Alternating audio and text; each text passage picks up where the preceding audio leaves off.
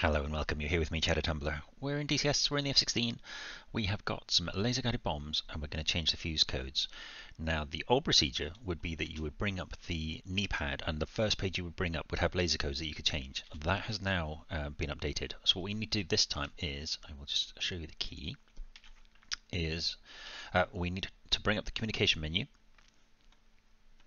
So I'm going to bring up now and we're going to talk to the ground crew and we're going to rearm and refuel. Now I already have bombs loaded on here, but if you want to change that, that'd be great. But if you get a laser guided bomb, well, most bombs now actually have a fusing option, which is this little orange tab here. You can maybe see me hovering over. If you click on that, it now gives us all of the fusing options that we can do. I'm not going to talk about the other ones. All we care about at the moment is the laser code. So you type in your code. So I normally use 1678, and then you can copy if you want to.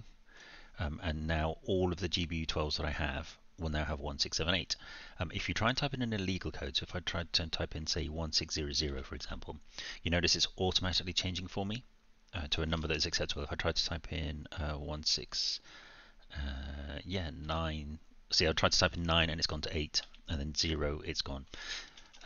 And that's how you do the code. So if you try to type in 9999, so it'll always give you a legal code no matter what you do. So we've typed in my code, so I've changed it to 1678. And then I'm going to hit OK. Request rearming. Now this next bit takes about 30 seconds because what he's doing is he's looking at each of the pylons and saying, is it different to what you've asked for, for the actual standard loadout? So after about 30 seconds, he should say rearming complete. Let's wait for him to do his thing.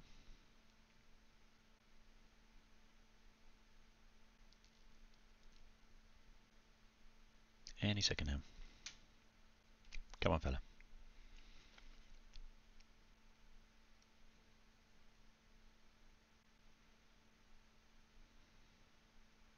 Rearming complete. There you go. And then we're good to go.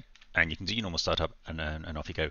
This also works if you've picked a hot start and also if you've picked to start on the runway. But if you're in there, obviously you can't change that code. Once the codes are set, once the fusing options are set, that's you done. Hopefully that's been some help. If you have any comments or questions, write down below and I'll get back to you as soon as I can. Until then, happy hunting and stay safe.